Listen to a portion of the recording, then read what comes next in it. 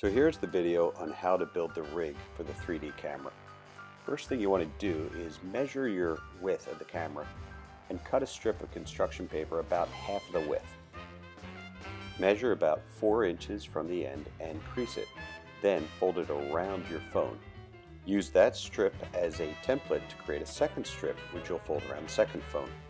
As I was doing this, I realized that the construction paper was not thick enough. I needed to add a spacer. So I cut 2 additional 4-inch pieces to add as spacers inside of it.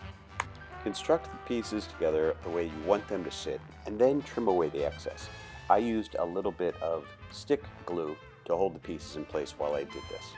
After tacking the pieces in place, I used black electrical tape to hold the rest of the rig together. The black electrical tape blended with the black construction paper, making the whole project look a little neater.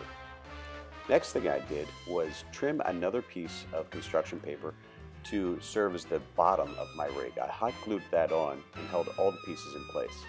Finally, I used additional beads of hot glue in order to hold the entire rig and make it solid.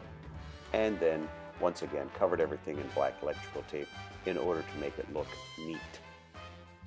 With all the pieces in place, I finally loaded in my phones, checked to make sure the distance was about right, and that the whole rig felt solid, and then I was done. Now I'm ready to record in 3D.